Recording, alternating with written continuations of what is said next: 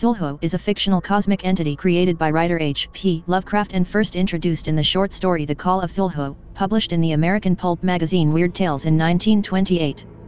Considered a great old one within the pantheon of Lovecraftian cosmic entities, the creature has since been featured in numerous popular culture references. Lovecraft depicts Cthulhu as a gigantic entity worshipped by cultists. Cthulhu's appearance is described as looking like an octopus, a dragon, and a caricature of human form.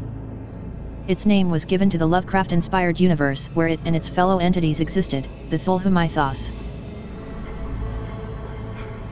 Etymology, spelling and pronunciation. Though invented by Lovecraft in 1928, the name Cthulhu is probably derived from the classic Greek word chthonic meaning subterranean, as apparently suggested by Lovecraft himself at the end of his 1923 tale The Rats in the Walls. Lovecraft transcribed the pronunciation of Cthulhu as Cthulhu and said that the first syllable pronounced gutturally and very thickly. The U is about like that in full, and the first syllable is not unlike Cthul in sound, hence the H represents the guttural thickness. An approximate IPA transcription, based on this description and the non-IPA signs, would be, with a voiceless velar lateral fricative. St. Joshi points out, however, that Lovecraft gave several differing pronunciations on different occasions. According to Lovecraft, this is merely the closest that the human vocal apparatus can come to reproducing the syllables of an alien language. Cthulhu has also been spelled in many other ways, including Tulu, Kachalo, and Kuchalo. The name is often preceded by the epithet great, dead, or dread. Long after Lovecraft's death, the spelling pronunciation K'olo, Cthulhu became common. The role-playing game Call of Cthulhu has used the pronunciations Cthulhu or Tula, or more recently Ktholu. Description. In the Call of Cthulhu, H.P. Lovecraft describes a statue of Cthulhu as a monster of vaguely anthropoid outline, but with an octopus-like head whose face was a mass of feelers, a scaly, rubbery-looking body, prodigious claws on hind and fore feet, and long, narrow wings behind. Cthulhu has been described in appearance as resembling an octopus, a dragon, and a human caricature, hundreds of meters tall, with webbed human-looking arms and legs and a pair of rudimentary wings on its back.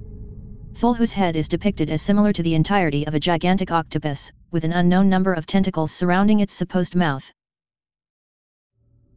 Simply looking upon the creature drives the viewer insane, a trait shared by many of the great old ones and outer gods.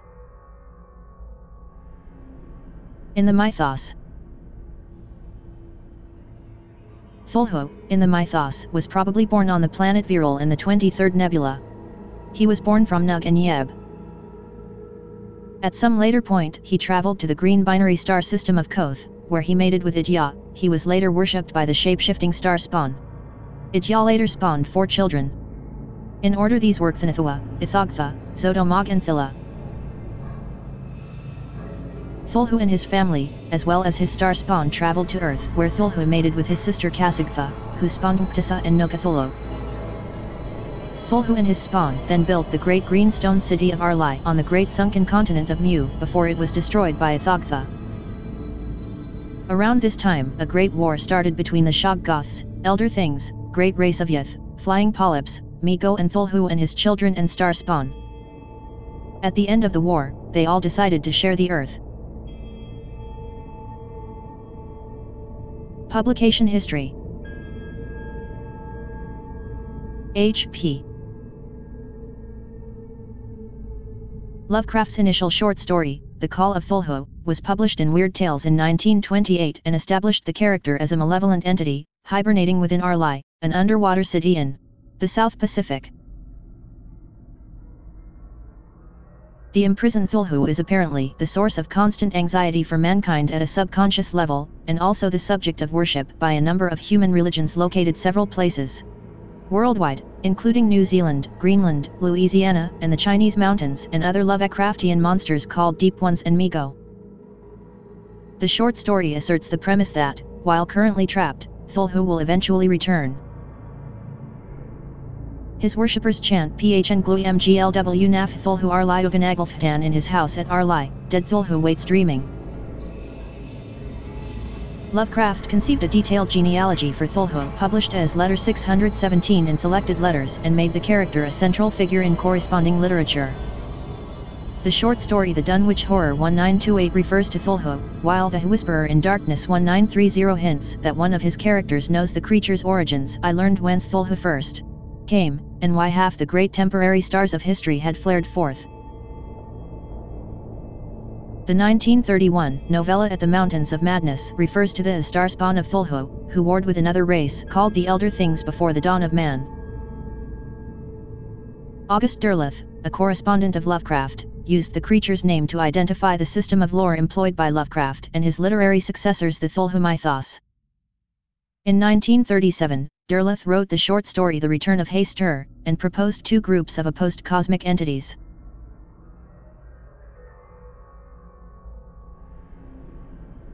The old or ancient ones, the elder gods, of cosmic good, and those of cosmic evil, bearing many names, and themselves of different groups, as if associated with the elements and yet transcending them, for there are the water beings, hidden in the depths, those of air that are the primal lurkers beyond time, those of earth, horrible animate survivors of distant eons. 256. According to Derleth's scheme, Great Thulhu is one of the water elementals and was engaged in an age-old arch-rivalry with a designated air elemental, Hastur the Unspeakable, described as Thulhu's half-brother. 266. Based on this framework, Derleth wrote a series of short stories published in Weird Tales 1944-1952 and collected as The Trail of Thulhu, depicting the struggle of a Laban Shrewsbury and his associates against Thulhu and his minions. Derleth's interpretations have been criticized, among others, by Lovecraft enthusiast Michel Houellebecq. Houellebecq's H.P. Lovecraft Against the World, Against Life 2005 decries Derleth for attempting to reshape Lovecraft's strictly amoral continuity into a stereotypical conflict between forces of objective good and evil. In John Glasby's A Shadow from the Eons, Thulhu is seen by the narrator roaming the riverbank near Dominic Waldron's castle, and roaring. The physical description of the god is totally different from that given as canon by all the other authors. The character's influence also extended into recreational literature. Games company TSR included an entire chapter on the Thulhu mythos, including statistics for the character in the first printing of Dungeons & Dragons sourcebook Deities and Demigods 1980. TSR, however, were unaware that Arkham House, who asserted copyright on almost all Lovecraft literature, had already licensed the Thulhu property to the game company Chaosium. Although Chaosium stipulated that TSR could continue to use the material if each future edition featured a published credit to Chaosium, TSR refused, and the material was removed from all subsequent editions.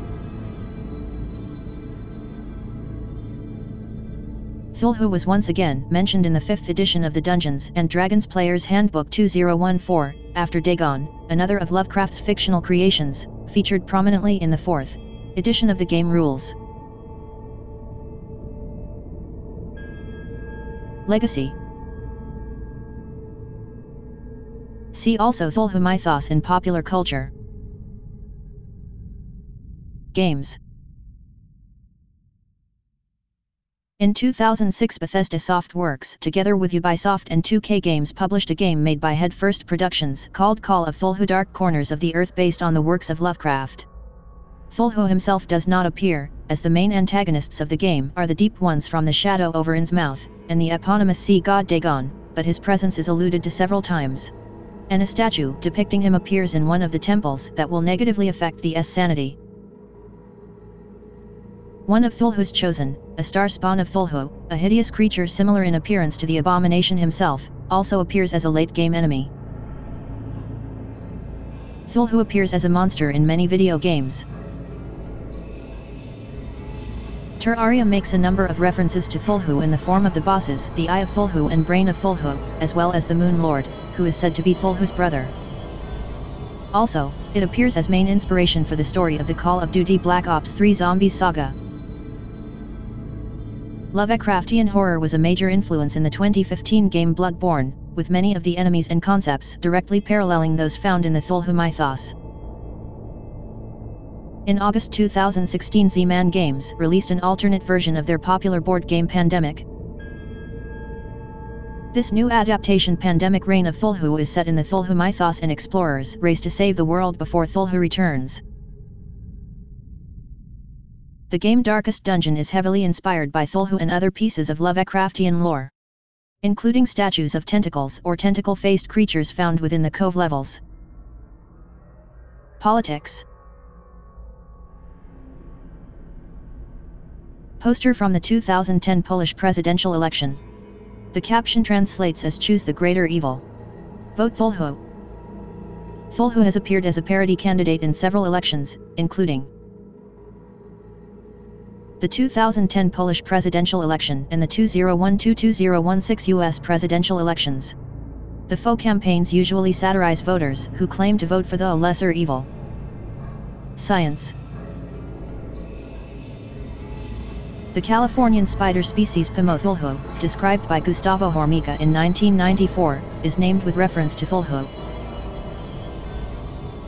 Two microorganisms that assist in the digestion of wood by termites have been named after Cthulhu and Cthulhu's daughter Thylla, Cthulhu macrofasciculum and Thylla microfasciculum, respectively. In 2015, an elongated, dark region along the equator of Pluto, initially referred to as the Whale, was proposed to be named Cthulhu Regio, after Lovecraft's fictional deity, by the NASA team responsible for the New Horizons mission.